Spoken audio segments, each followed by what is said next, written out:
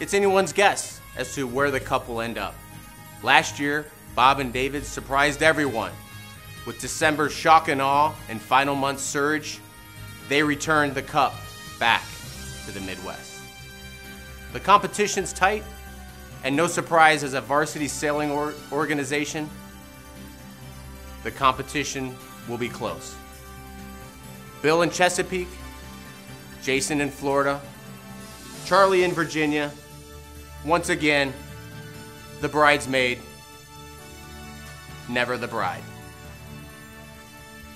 It's nice to see the return of the Camelot and the surge of Delaware Valley among the top 5.